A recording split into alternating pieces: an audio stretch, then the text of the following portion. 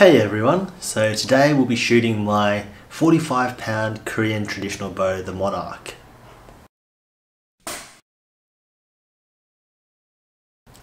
So I've been shooting the Kaya Windfighter at 35 pounds for 3 to 4 times per week for the last 3 months, and for the last month or so it's been a very light bow for me. So I did the obvious thing and I ordered a heavier bow. So I went to Daylite Archery and I ordered a 40-pound Monarq, but they accidentally sent me a 45-pound Monarq. So I thought, what the heck, let's go ahead with it, let's see how we go. And it's a pretty heavy bow. I can pull it back, but I am slightly overbowed, so when you see me shoot, keep that in mind. I haven't grown into this bow yet, but I certainly hope that I will do so. So with that, let's get to shooting.